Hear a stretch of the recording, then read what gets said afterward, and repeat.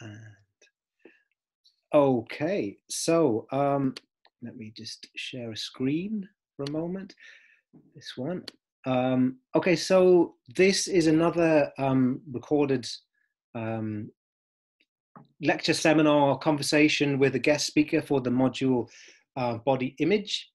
And today I have asked my distant colleague, Professor Samuel Chambers from Johns Hopkins University, to join us. This is his work page. Now, Sam is very interdisciplinary. His first book was called Untimely Politics. Then he's written books about Judith Butler and political theory. He's written on the queer politics of television, the lessons of Ranciere, which is the primary reason that I invited him today, and then a book called Bearing Society and Mind Theories of Politics and of the Social Formation. It would be great if that was the social body for this module.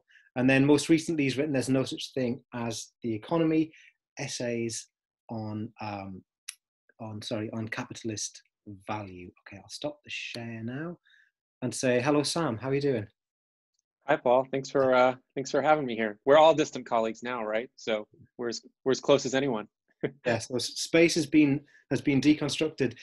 So the module, as you may be aware, is called Body/Image, and that relation, it implies kind of the mediated relationship that we have to our bodies. So we've looked at a lot of kind of Lacanian inspired theory about the kind of the mirror stage. We've looked at people like Laura Mulvey. We've talked about performativity and the way in which we perform kind of norms and ideals. We try to live up to these things. But I gave at least one lecture in which it was a lecture that was kind of about classification. It's called Classing the Body.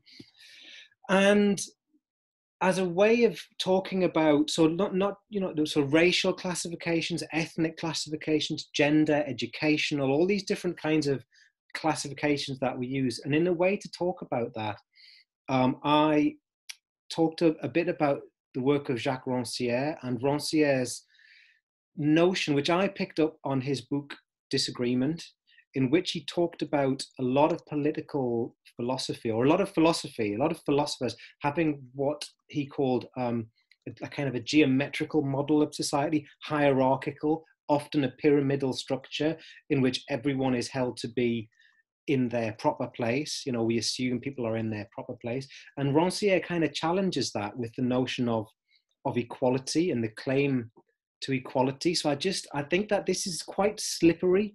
This is quite a difficult, on the one hand, straightforward. Okay, there's a hierarchical sense of society, and every society has someone on the top, and then people below that. But Ranciere's arguments about equality, this is where it gets a bit slippery. So I thought I would ask you, who's written so much about Ranciere, to give us some different ways of thinking about that. Okay, great. I think the first thing is I would just want to echo what Ranciere says about equality is incredibly slippery.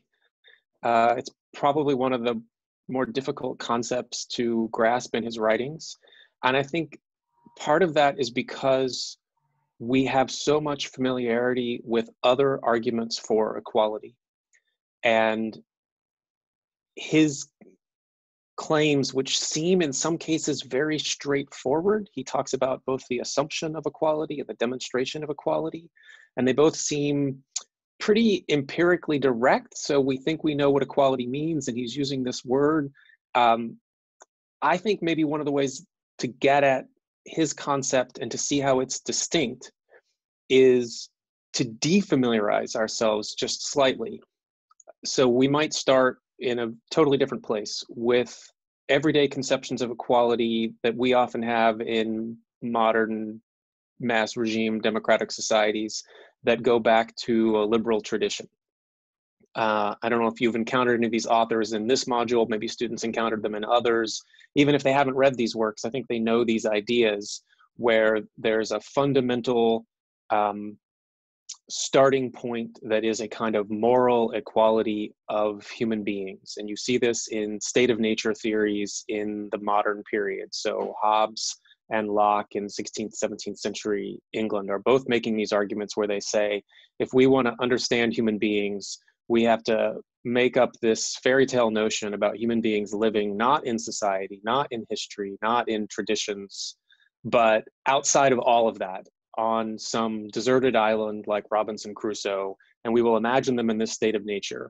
And both Hobbes and Locke say, well, once we've constructed this scenario where humans are living like squirrels out in the wild, we will be able to say things about human beings' fundamental characteristics. And they both say they are all free. All human beings in this state of nature are free, and because they can do whatever they want, because there's no laws, no rules, no customs, no norms. And then they're all equal.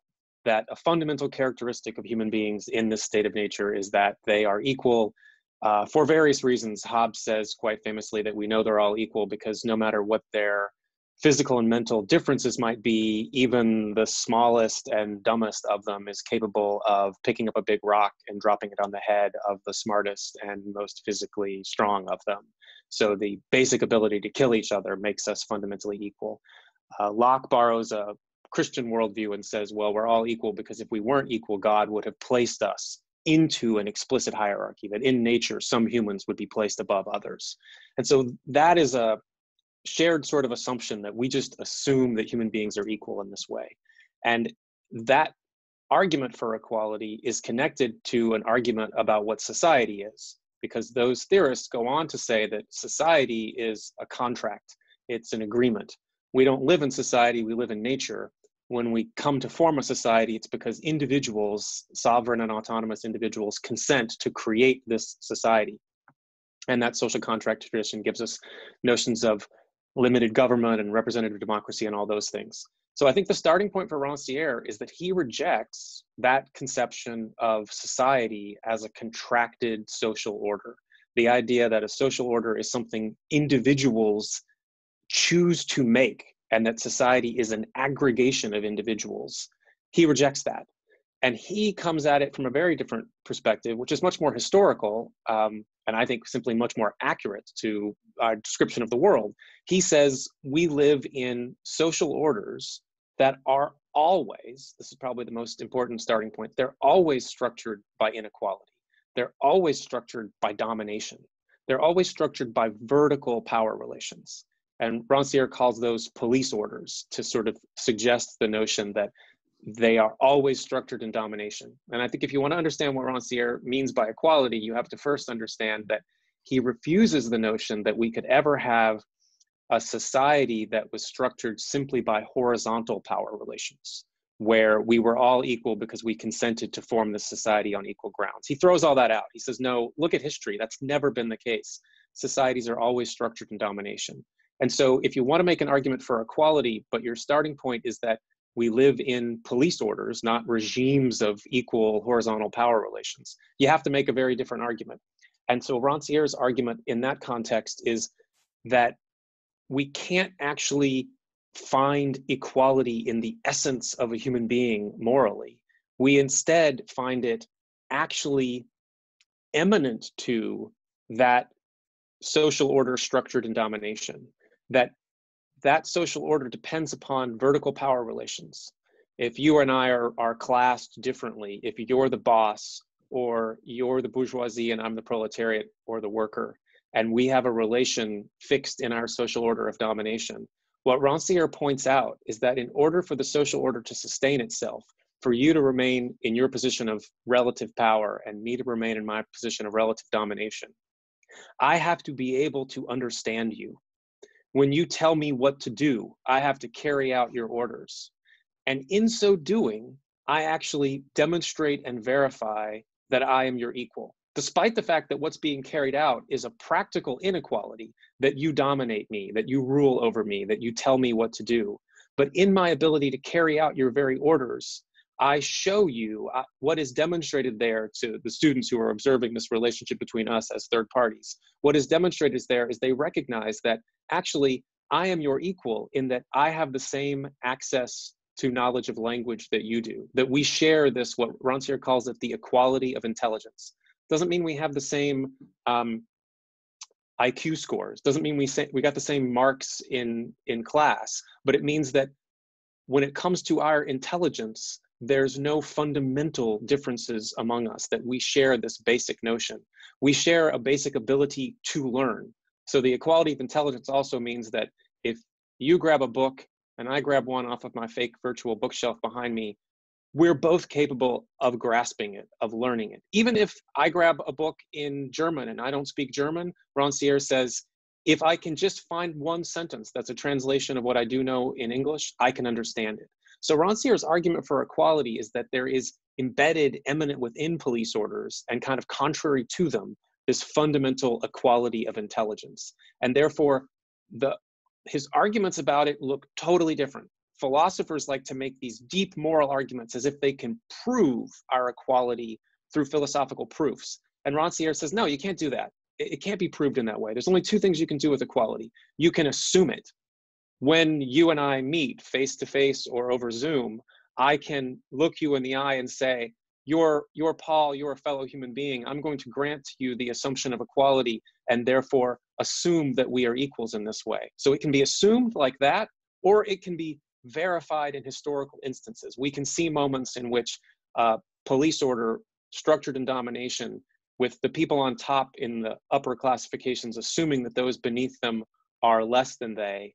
And there are these moments of eruptions where a logic of equality interrupts that logic of domination. So it's a completely different argument, because if you say write out the proof of it, I can't do that. If you say point to the place in Ranciere where he proves that we're equal, it's not to be proved in that way. It can only be assumed and demonstrated. And the demonstration isn't a philosophical demonstration, it's a historical one. So that's a long way around to a fairly simple answer, but I think if you try to give too short of an answer to that one is when you might be led astray. Okay, that's great. And it's still complicated. Absolutely. So there's maybe two key coordinates that students who've been taught by me for a couple of years, which people, the first intended audience of this will be, they could connect it to Michel Foucault, and it could be connected to Althusser, Louis Althusser. So could you clarify Ranciere's position in relation to, so this, I often give students lectures about interpolation, the way in which we're interpolated by institutional hierarchies. So like when we walk into the lecture hall, this is an example I often give. When we walk into the lecture hall, the students know where to sit. They sit in the student chairs and I stand at the front. And simply because of that relation, that hierarchy that's implied in the architecture, you know, that I can interpolate them as a teacher to a student, yeah.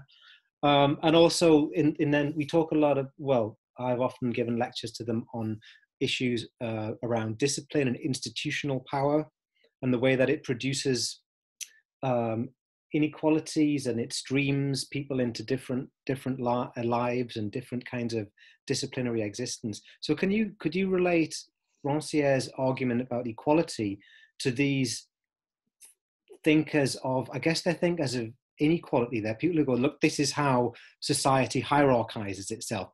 Like bodies are formed by these kind of institutions that are like factories, and the relationships that we put ourselves, or that we are put into in schools, in families, in relation to government, in relation to the police, and so on. Yes, great. Those are excellent reference points, because I think they're good ones to flesh out what Ranciere is up to. And I would also say in your interpolation example, I give the same one all the time. I think it's a fundamentally important one also because, as you said, it's institutional, which makes it physical. It makes it built into the environment. It's both bodily, but also structural. So depends on which lecture hall you're in. The relationship between the subjects interpolated as students and the subject interpolated as professor could be different. Are they in those fixed seats where they can't move? Or is it possible we can rearrange the furniture and have them located differently? Are they structured in such a way that the only people they can talk to are you? That the student subject position can only, raise a hand and ask a question of the person in authority? Or is it possible they can turn around and see someone else? I think that I'll oversimplify slightly here, but I think that in a way, you can describe a lot of Ranciere's most important work with Foucault and Althusser as the two most important reference. Foucault as a thinker that Ranciere learns from and whose work he develops. So I think that the Rancierean concept of a police order, of this notion of a society structured in domination by vertical power relations, I think that concept owes a great deal to Foucault. And Foucault is one of the few thinkers that Ranciere cites in such a way as to suggest as much, that this is a thinker who's come before me, and some of my work is building from him. And we can see in some of Foucault's writings an outline of these notions that Ranciere theorizes in a very specific and distinct way, but he draws from. That Foucault's understanding of power as not the possession of an individual, but as a set of relations that flow through discursive practices, institutional mechanisms. That Foucauldian conception of power is also an anti-liberal, anti-social contract conception of power.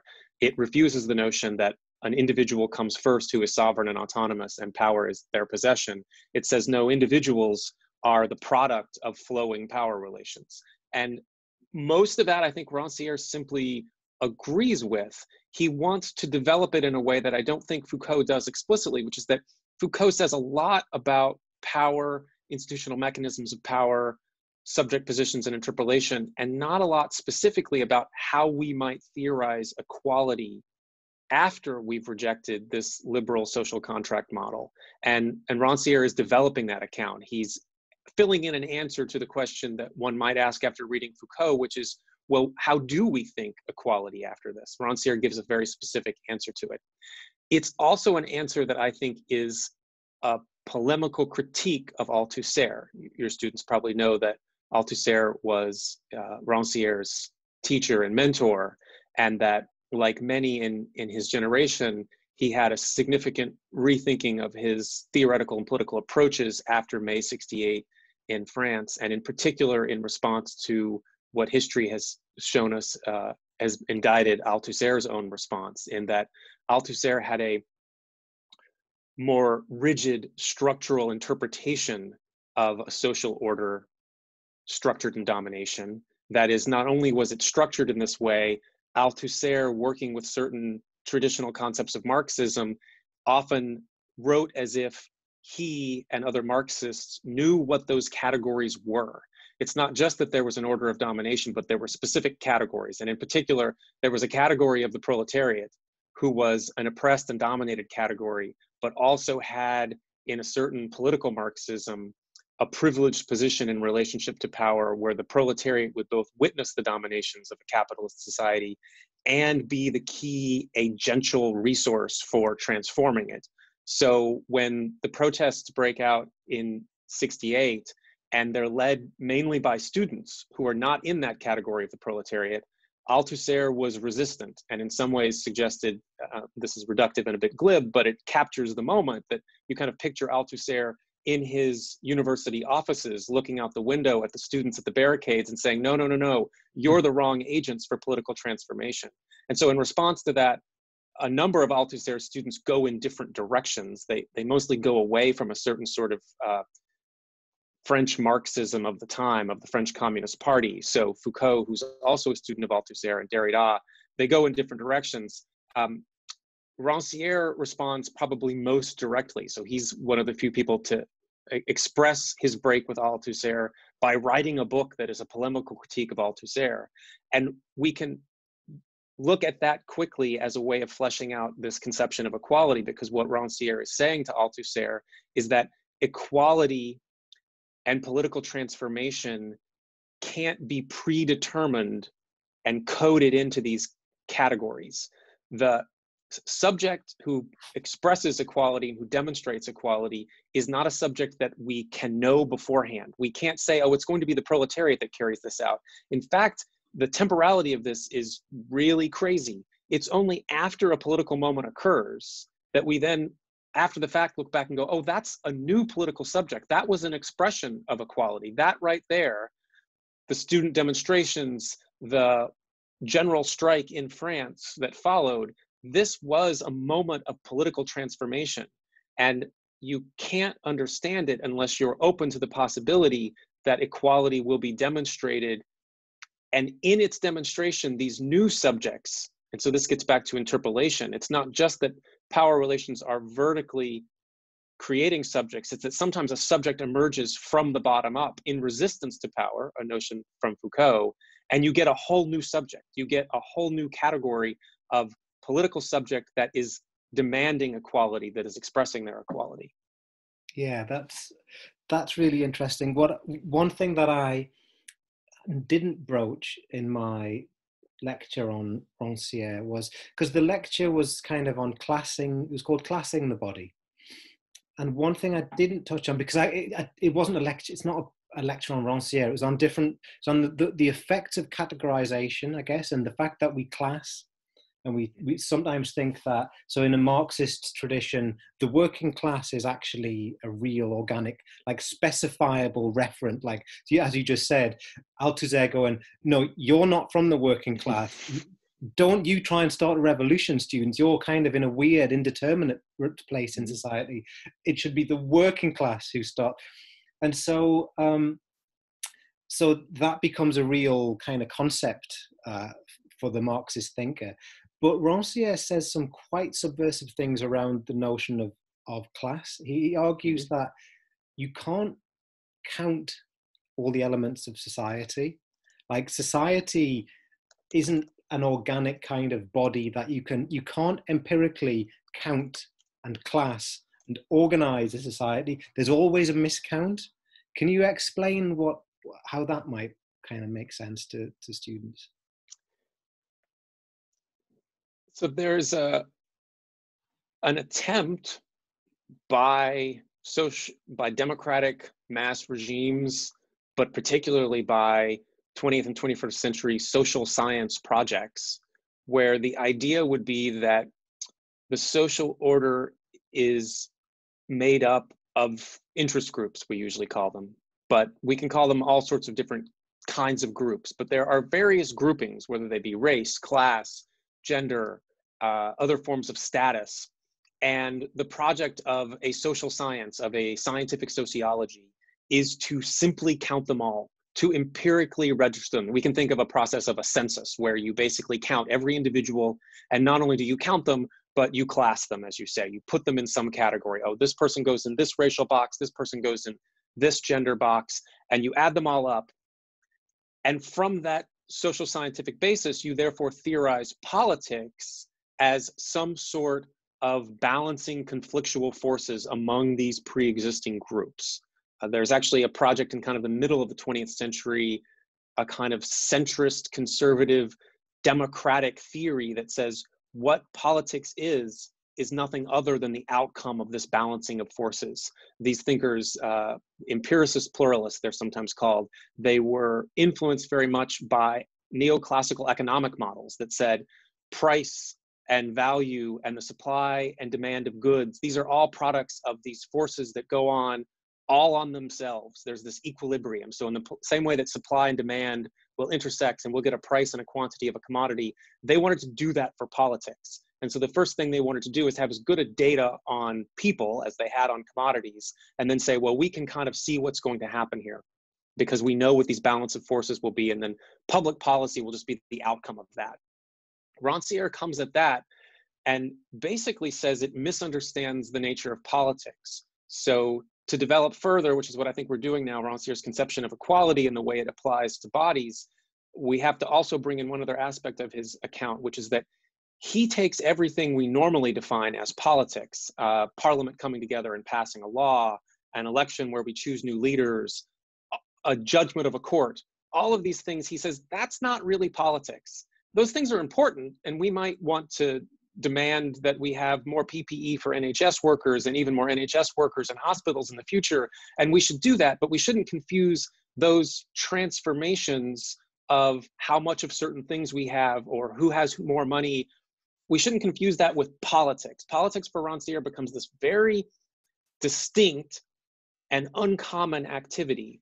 Politics occurs when this counting that we think we've got, when it is revealed to be totally messed up, when there is a complete remainder that we didn't even see, when a new political subject emerges and says, wait a second, what about me? And no previous counting had occurred to take account of this. So Ranciere says that politics occurs through a miscount, and it occurs through the revelations of a miscount in which a category that wasn't to be counted emerges as not just a category, but as a full subject, as an equal political subject. So you see this historically in cases where, for example, feminist movements, women's demands for rights, going right back to the suffrage, the idea that we lived in a democratic society, but half the population by gender simply didn't participate in that politically. And the demand for women's rights, for suffrage, and a whole host of equal rights that come after that, those movements are the mobilization and the appearance of a political subject where before we only had blinders on, because when we think we have a full account, we cannot see outside of that. So this notion of the miscount becomes absolutely central. And what happens in the miscount for Ranciere is a political moment occurs, and that political moment is always going to be this mobilization of what he calls a logic of equality, because the police order and the normal counting operates on a logic of inequality, and a political moment operates on a logic of equality that challenges that. Okay, there's a lot to be said about that, but I mean, normally at this point, right, in the discussion, so this is for the students' benefit, when we're talking about Ranciere's theory of politics, you get people going, so is this politics, or is this politics? Right. So like now, because I want to go like, is the current discussion about the status of the NHS in the UK and nationalising health services the world over, is this a political movement? But I don't want to go there. I don't want to go there because, as interesting as that is, I really am interested in looking at what you think about. You keep talking about the emergence of a new political subject. Mm-hmm. And I tend to, when that happens, I imagine one, like a person, right? Yeah. Like, because I tend to think that lots of disciplines, so in economics they would talk about homo economicus, like man as economic man, and this was the or like the self-serving, rational, profit maximizing individual. So classical economics of various kinds have theorized that the ideal subject of the economy is homo economicus, like a rational, decision-making, self-interest serving, profit maximizing agent. And then different kind of conceptual fields, like if you go Christianity, they imagine a subject, you imagine Christ, you imagine like, well, what was Jesus like then, and so on and so on and so on.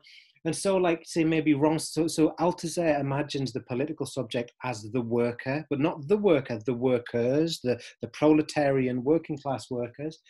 And so I'm wondering, so every time you talk about like the emergence of a new political subject, for me that's fully formed. That's a fully formed, like, this person is idealized and looks like someone, and this person maybe is sitting behind a computer, like, like a hacktivist, kind of like he's in the Matrix, he's like Neo or something. Or if the political movement is ecological, then that person has dreadlocks and they wear hemp clothing and they live in a tree, and and they kind of tie themselves to stop roads being built, and so on and so on.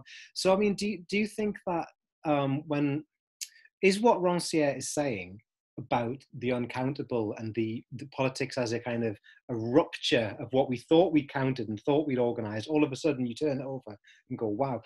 Does that mean that Ranciere says you just can't tell what the new subject looks like? You can't predict politics. You can't predict who, and you can't predict what they're going to look like. But when they emerge, they're all going to look the same, or they're going to look a certain way, maybe? I'm really anthropomorphizing this now. Yeah. Really. No, that's, so, I mean, the first thing I want to say is not talking about what counts as politics or doesn't count as politics is the most Rancierean move you and I could make in this dialogue, because the point is not to make politics more important than other things. Right now, even though having more ventilators available and figuring out a public policy to make more ventilators available to people who need them, who are suffering from the coronavirus, would not be politics for Ranciere. It might, however, be the most important thing that we could do at the moment. So not talking about why politics, what counts as politics, is important, because Ranciere doesn't mean to make that distinction so as to make politics more important than anything else. He wants to make that distinction to reveal something we wouldn't see otherwise. So your question is getting at to what that important aspect of what we would reveal. I think there is fundamentally always going to be a temporal paradox, and I mean this in a really literal sense, that is Einstein's special theory of relativity, temporal paradox, in that after a moment of politics has occurred, one of the results will be a political subject. And we will see it, we will grasp it, we will understand it, and we will say, well, there it is. It must have been there before. But the temporal logic of politics in Ranciere's sense is that it wasn't there before. It was occluded by the police order before, such that it was rendered invisible. There was no way to see it prior to the moment of politics that made it visible. So you're exactly right that this is a model of thinking politics that absolutely refuses the possibility of prediction.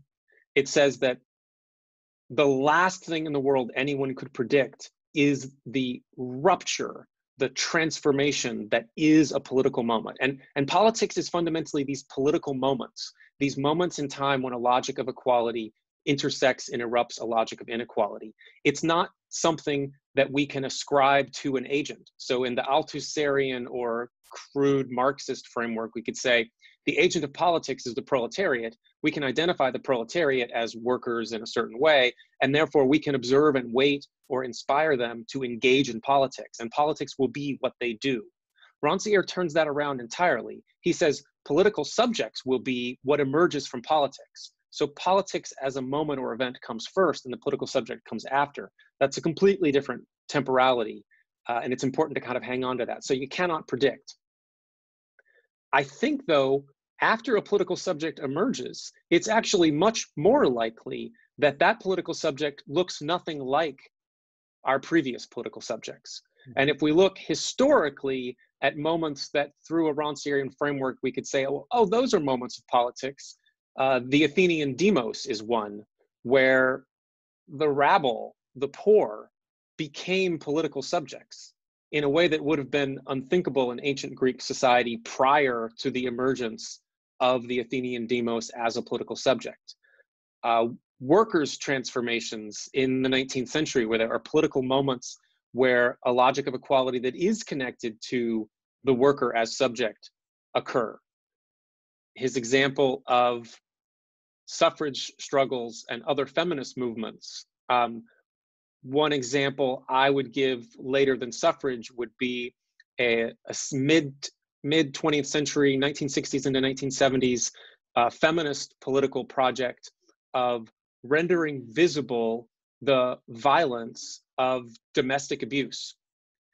The police order that existed prior to that political moment, I'll take the States as the example I know better, and there will be analogs and differences in other places, but in the States in the 1950s, in many US states, these laws are usually state laws, not federal laws in the USA.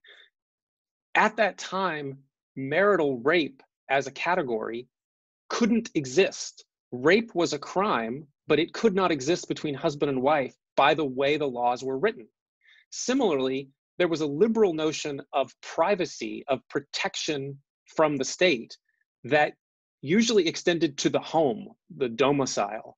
And therefore, in that domicile, what went on was defined by this liberal democratic police order as not politics.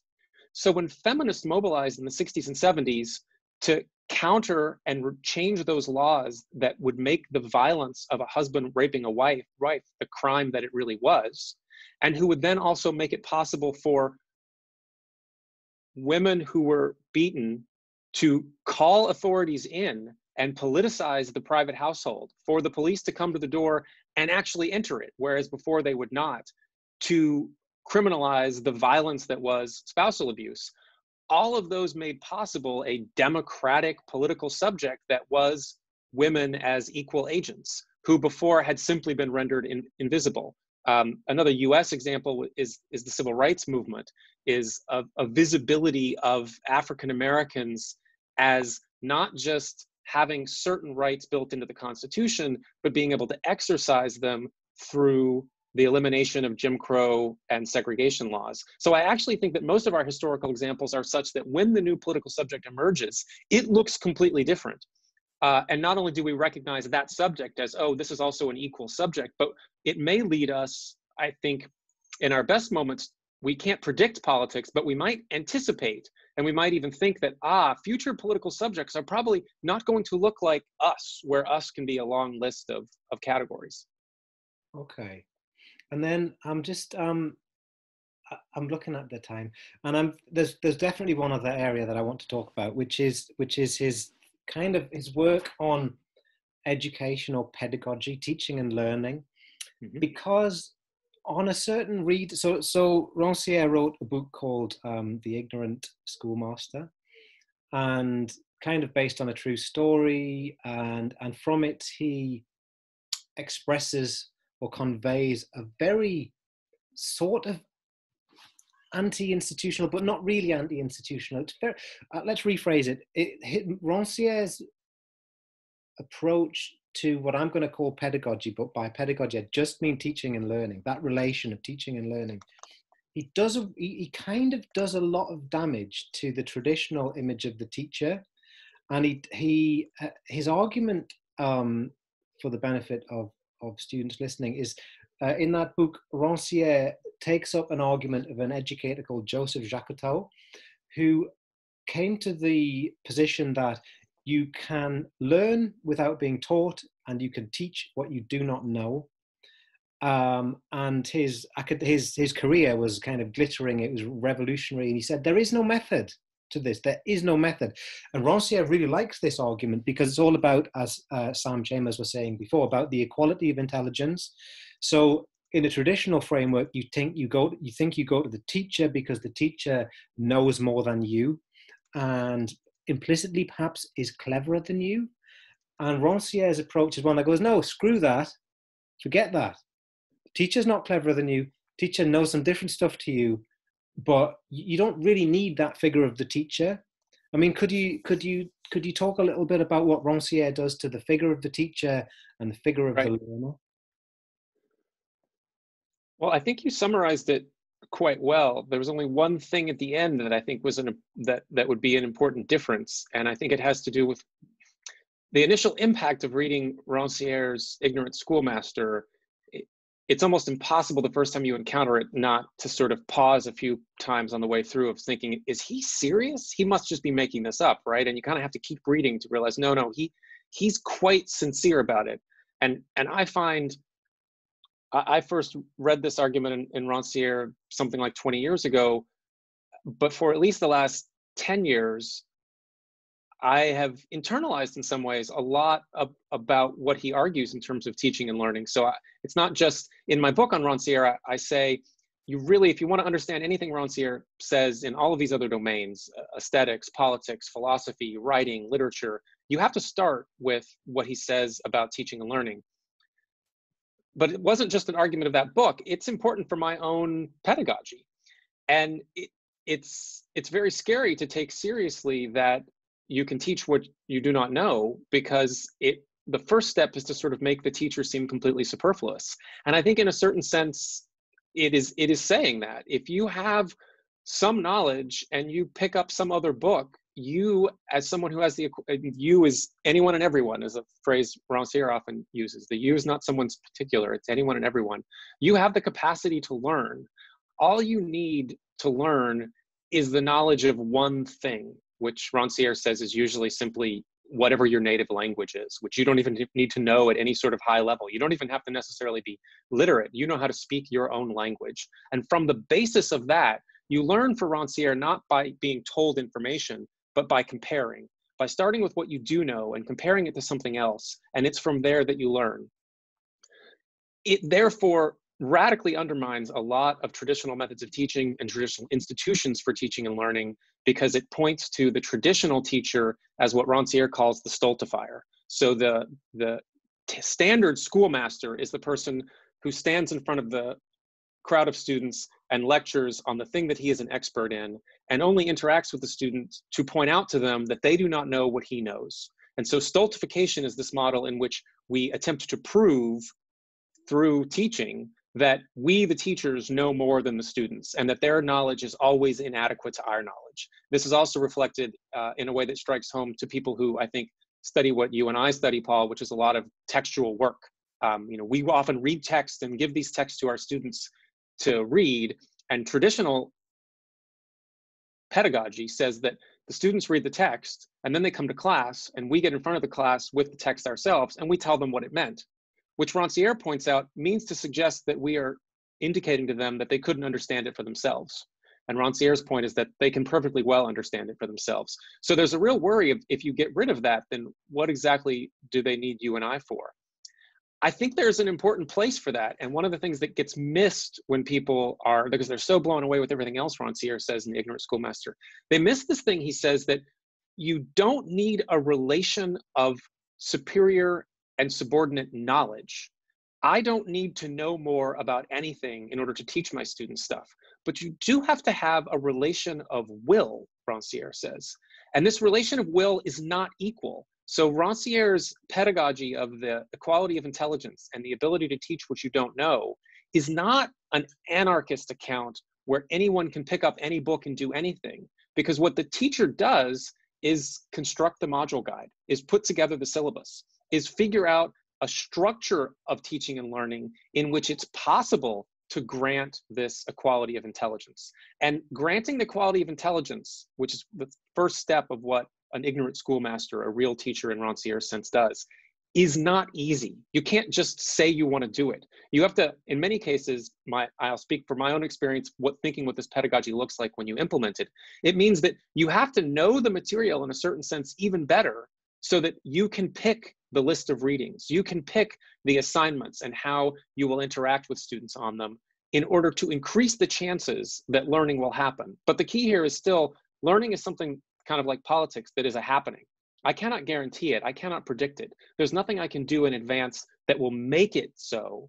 But I do think there are things you can do in advance that will increase the likelihood of it, that will create an environment in which this sort of learning might go on. And you have to therefore always be creative and flexible. So for example, when you have to figure out how to shift this module in the middle of teaching it to doing so in this virtual environment, you think, well, maybe the lectures I was giving before when I can interact with students don't work very much. What if we stage a dialogical conversation with others that the students can then witness? I mean, a dialogic relationship itself is one in which the two dialogue partners ideally are granting the equality of intelligence to one another.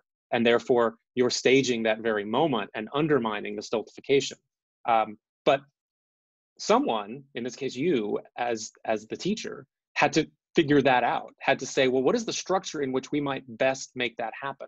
So that final element is also crucial, I think can't be left out of the Rancierean approach to teaching and learning. There has to be some relation of will, and there's still a role for the teacher. It's a tricky, slipperier one, and it doesn't mean that teachers are all that smarter than their students, but there's an activity and a real work there. And there's work on both sides, right? Because the notion that you can learn what you don't know without a teacher doesn't mean that learning is easy. You still have to do the work. And so you can create an environment for this to occur, and many students might not do it. The ignorant schoolmaster has to be okay with that. Yeah. I mean, when this is something that really interests me about Bronx. I've always been more interested in that book than almost any of the other stuff that he's written, and I've been interested in it because it's intrigued me in terms of thinking about like embodied learning, like skill acquisition, right? Mm-hmm. And you've heard me talk before. We've been at the same conferences where we've talked about, and I've told the story about my I was complaining one time to my Tai Chi instructor like decades ago, saying, and I cycle up this hill and I just can never get to the top of the hill. I always get too exhausted. And my Tai Chi instructor said, well, that's because you're thinking about your legs and your lungs, but it's not. It's actually from your belly. It's from the pit of your belly. That's where it comes. Just concentrate on that. And so then I did this like long bike ride again one time, and I just thought it's my dantian, it's pit of the belly. That's where and I cycled up the hill, and I was like, wow, I made it that time. And I went back and saw him, and I said, I did it. I just thought about my belly, and he said, wow, can you teach me how to do that? And he just said it because it sounded like some cool stuff to say. But like, so See, he for me, that's the perfect example of this relation of will, that you were still the student and your Tai Chi instructor was the teacher. And so they could give to you this, well, think about this. And even just that focus is what led you to the work, right? Even if I've heard other examples of this teaching where there's some skill that someone can't pull off and the instructor says, oh, well, when you do it, just be thinking about this thing. And then they do it and it works. And they say, well, how did that work? It's like, well, just because your mind was focused in a different way. There was no trick to it. Yeah, the other example that comes to mind is when I was learning a different martial art, much more punchy, kicky martial art, and I'd be sparring with the instructor, and he would never give any advice. He would just keep hitting you in the same place over and over again, and you'd go, and as soon as you were like, oh my god, and and the question, because really he's just saying, there's the problem, solve it, solve that problem. And there were no words required. And this is quite common in a lot of embodied forms of learning. Like the teacher isn't going to say, well, first you need to engage this muscle and this posture, and then you need to do this. And then it's just like, this is a question. Bang. What's your answer? What's your answer? And it's kind of like, it's a learning that goes outside of language, but not outside of structured. I mean, so this is, I guess, this might be the final point when I'm looking at the clock. So one of the starting points in Ranciere's book, The Ignorant Schoolmaster, is that Joseph Jacotot can't speak French. Is it can't speak French or can't speak Flemish? He can't speak Flemish. He can't speak. So he's teaching French to students who have no French. And he has no Flemish, so there's no point of communication. And then he finds a bilingual edition of a book. You know, those books which have in my case, English on one side and French on the other, parallel texts. And he just gives them copies of the book and basically just points and goes like, learn that, like learn it, memorize it, learn it, memorize it. And then over the course of time, he becomes impressed at how well they can construct sentences in French. They can construct discourses in French by having simply learned in a very repetitive, very kind of like mimicking sort of a way how to do this. And he's astonished that there was no method involved. He just said, learn it. There's that's Flemish, that's French, learn it. And I was quite taken with this idea of no formal pedagogy, no formal methodology. And I was quite smitten with the idea. And I was asked to do a lecture in Italy, right? I can't speak Italian, right? And I continue to use the present tense for that. I can't speak Italian. I can order drinks in Italian. But, and I thought, wow, so they want me to do a lecture. And it was my translator. Someone was translating my work into Italian. And I thought, well, why don't I just it's my words, my English language words, rendered into Italian by someone who's fluent in both languages. All I need to do is study this text and I learn Italian. Man, that was the longest hour of my life. That was just hell. Watching the audience just dive, boredom, like this awkward, So, I mean, how does that square? I mean, I followed the non-method of Ranciere. I had my intense effort of will, and I came out of that more terrified of Italian than ever before.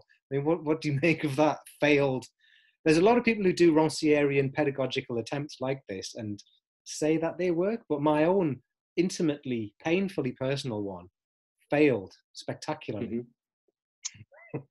What do you say? I think it goes, I mean, there's a line in The Ignorant Schoolmaster, it's the end of one of the chapters, where Ranciere says something to the effect of, he's laid everything out. The pedagogy's become more sophisticated. He's developed it. He's made some of the central arguments, and he's talking about the teacher-student relation, and he's talking about the student. And he says at the end that, and then in the end, the student will learn what the student learns. Nothing, maybe. I do think it is a pedagogical relation that is open to the possibility that, just in the same way that we cannot predict politics, we cannot program our students. We cannot make learning occur.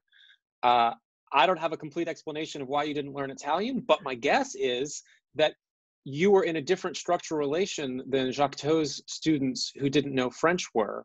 they were driven and needed and wanted to learn French in a way that was different from you, who were probably going to give the one lecture in Italian.